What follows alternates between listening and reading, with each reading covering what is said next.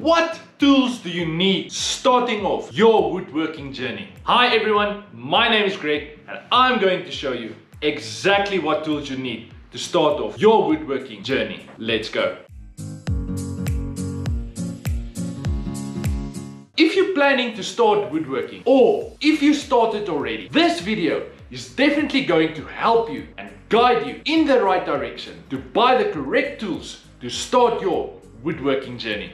Now, all the hand tools and machinery I'm going to show you, I'm using on a regular basis. If not, every single time I walk into my workshop. I'm not specifically going to talk brands, but if you want my suggestions, and if you have a strong budget, I do recommend buying DeWalt, Makita, Stanley or Hilti. Now, before we even start with our hand tools, as you've seen in my videos before, I've got certain tools permanently on me. And this is my usual process when I walk into my workshop. I'm putting on my tool belt, I'm getting my pencil ready, I'm getting my tape measure, invest in a good quality pair of gloves, and remember your eye protection. Now, as a woodworker, you're going to be fastening pieces of wood together. You have to have this tool in your workshop. Now, this is the first hand tool I recommend, getting a speed square. This is one of the tools I'm literally using every single time I walk into my workshop. And just to give you a good idea of how many squares and levels I have, check this out.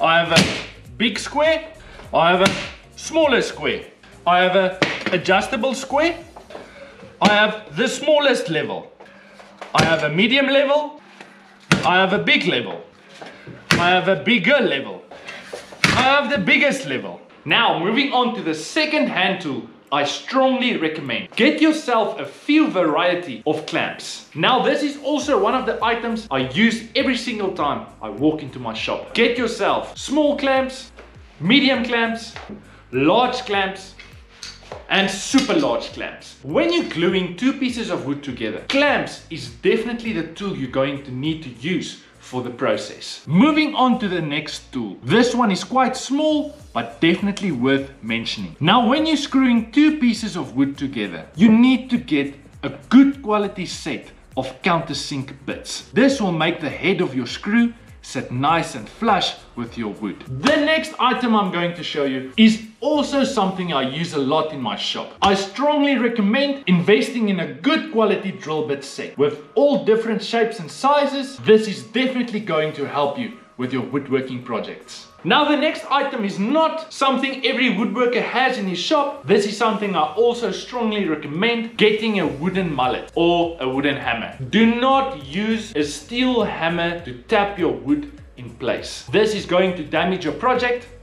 That's why you need to use a wooden mallet. The next item wasn't on my list, but it's something I'm going to mention that's helping me with my projects, and this is by planning your projects. You can either use a pen and paper. I used for years, and lately I invested in a drawing board. This is definitely going to help you with planning and make your wooden projects run smooth. Now we're moving on to power tools. Now, the first tool is something I'm absolutely in love with, and this is my cordless drill machine. I'm using my cordless drill even when I'm showering. This thing goes with me everywhere. I'm so in love with this machine. That's why I've got two. This is an absolute must for every woodworker. Now, every woodworker needs to sand his piece of art. The next tool I'm recommending, and something that's making my life much easier, that's investing in an orbital sander or a belt sander. Now, these tools are definitely going to help you, making your life easier with your wooden projects. Now, every woodworker needs to cut his wood to size. There's a variety of tools and machines you can use for this. I'm going to show you the one you can invest if you're on a tight budget. And I'm also going to show you the tools you can buy if budget is not an option for you. Option one, when you have a lot of cuts on your wooden project, you can ask your local wood supplier to cut most of the wood for you already to size. Option two, investing in a hand saw.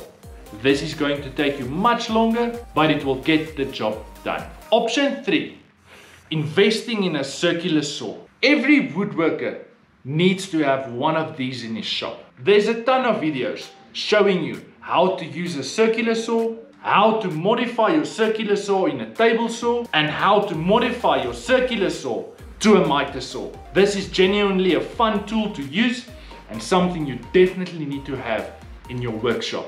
Option 4. This is for the woodworker that hasn't got a budget. Investing in a miter saw. This tool I'm using every single time I walk into my workshop, and the amount of time this tool saved me is incredible. Option 5. Now this is a machine a beginner woodworker do not need, and that's a table saw. You can definitely ask your local wood supplier to cut your larger pieces of wood to size. But if budget is no option, you can invest in a table saw. When I started my wooden career, there was absolutely no one that gave me this information I just gave you. This is definitely going to help you kicking off your wooden career or your wooden hobby. If you have any questions or recommendations, please leave a comment down below. And before you go, make sure you are subscribed to my channel, hit the notification button so you don't miss out on any future projects or videos I'm posting. Cheers for now.